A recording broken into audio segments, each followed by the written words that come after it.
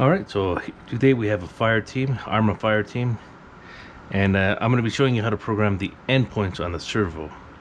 So this is a remake video for somebody because you guys wanted more information, which is fine. I don't mind doing that. Alright, so the first thing you need to do is you elevate your front tires.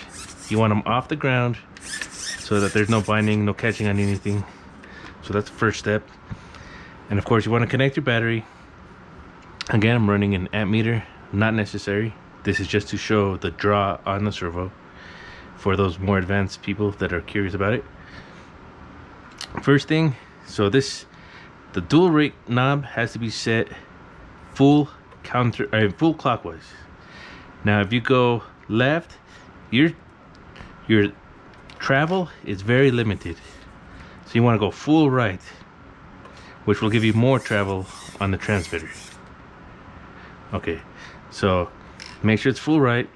You're gonna hold reverse and your transmitter to the right and then power it on. Keep holding it and then you're gonna turn on the speed controller. And then once it's on, you can let go of both the throttle and the steering wheel. Now to adjust the servo, you're gonna use the A and B buttons. So when you go left, what you want to look for is, if you can see the servo here, there's a servo mount. And usually when the tires stop traveling, you should be fine and it shouldn't keep pulling on the servo mount or anything. It should be nice and easy on both directions. So I'm gonna set the adjustment off just so I can show you. So when you go left, this moves this wheel one way, the travel one way, and this moves the travel the other way. So I'm going to over travel it. Now you can see the servo mount moving. So that's overextended. The tires are still moving, but it's overextended. And the reason you can tell is because I'm drawing nearly 1 amp just by doing that. So it's drawing 1 amp. And then if I go to the right, again, you can go this way and that way. You want to do it to where there's no movement on that servo mount.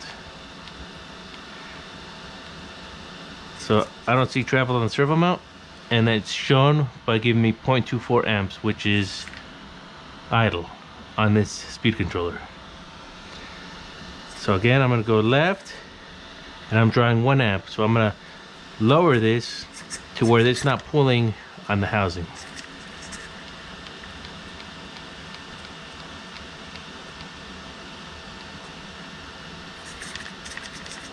And that looks about right. And that's about 0.28 amps. So I'm right there. Now I have an amp meter, so I'm cheating a little. So this will give me more fine tuning. So I can see it right there, 0.24, and that's my setting for this particular RC. But it's close enough even having just a little bit of draw. So you can see to the right, 0.24 amps, and all the way to the left, 0.26, which is close enough. So to me, that's it. Again, the point is not to have any pull on this servo mount when you're fully extended in either direction. And it's not pulling on the servo saver either. So, and then to program it, you're just gonna hit the power button and then power button on your speed controller. So there you go. You can test it, of course.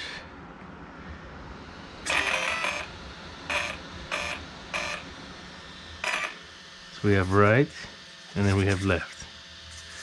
Now once you have entered the program mode, I would also recommend setting up your speed controller again. That's pretty simple. Hold the set button, press the power button. You'll see the speed controller blinking red. I don't know if you can see it from here. Now it's blinking. So this is neutral, you'll hit the set button. Full throttle, you'll hit the set button. Full reverse, you'll hit the set button and then let go. And now it's programmed. And that should do it for you. Thanks for watching.